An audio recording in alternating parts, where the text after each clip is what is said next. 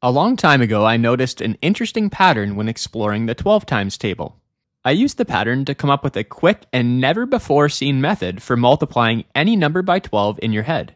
Let's start by looking at the first 5 multiples of 12. Do you notice the connection between the factor being multiplied by 12 and the amount of tens in the product? They are equal.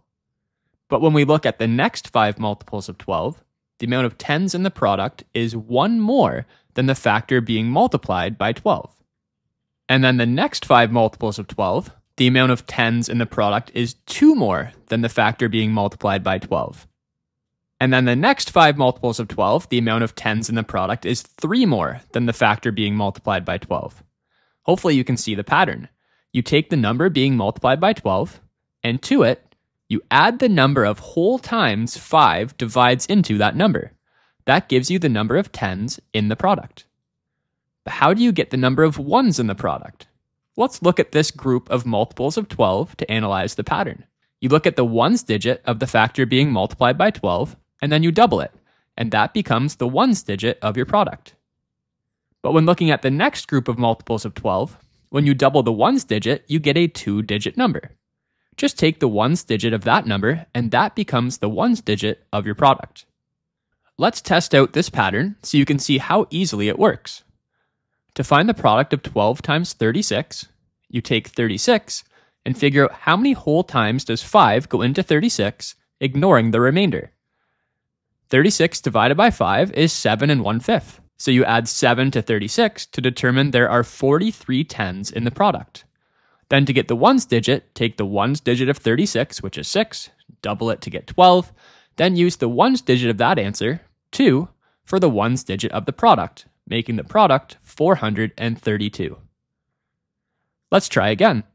To find the product of 12 times 72, you take 72 and figure out how many whole times 5 goes into 72, ignoring the remainder. 72 divided by 5 is 14 2/5. So you add 14 to 72 to determine that there are 86 tens in the product. Then to get the ones digit, take the ones digit of 72, which is 2, double it to get 4, and use that as the ones digit of the product, making the product 864. Let's try one more time so you can see how fast this can be done as you get the hang of it. To find the product of 12 times 55, you take 55 and figure out how many whole times 5 goes into 55. 55 divided by 5 is 11, so you add 11 to 55 to determine there are 66 tens in the product. Then to get the ones digit, take the ones digit of 55, which is 5, double it to get 10, then use the ones digit of that answer, 0, for the ones digit of the product, making the product 660. Let me show you a general formula for finding the product of 12 with any positive integer n using this pattern. The formula says to take the n value and add the floor value of n divided by 5, which just means round your answer down to the nearest whole number. This gives the number of tens in the product. Next, do n mod 10 to get its ones digit, then multiply that by 2, and do that value mod 10 to get its ones digit. This gives the ones digit of the product. Using this formula, let's find the product of 12 and 67. Start by taking the floor of 67 divided by 5, which gives 13. Add that 13 to 67, giving 80.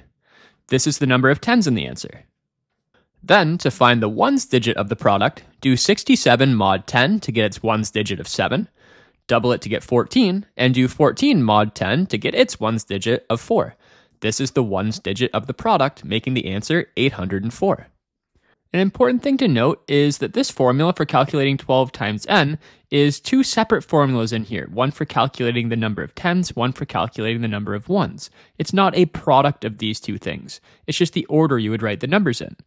If we wanted a formula that actually calculated the answer, we would have to multiply the number of tens, of course, by 10, and then add the ones. Now, at this point, you may be seeing a similarity to another very commonly used shortcut for multiplying by 12.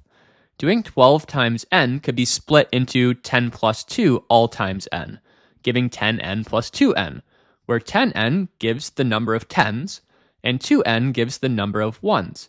But because 2 times 5 is 10, For the amount of times 5 goes into n, you generate an extra 10 that gets combined to the 10n. This directly relates to why in my shortcut, I add the floor of n over 5 to n to get the number of tens. Let's now find the product of 12 and 67, which we just figured out is 804, using this second method so you can see the connection to my shortcut. We start by doing 10 times 67 plus 2 times 67, which is 670 plus 134. Notice 134 is a 130 plus a 4, which means we have 67 tens from the 670 and 13 extra tens from the 130, giving 80 tens and 4 ones, for a final answer of 804. Using my shortcut, we came to the same conclusion of there being 13 extra tens by rounding down 67 divided by 5 to 13. Hopefully you enjoyed this shortcut, and if you want to test yourself out, try these products. Leave a comment with the answers, and if you were able to use my shortcut to calculate them in your mind quickly. Also, do you know any other clever math tricks? Jensen Math!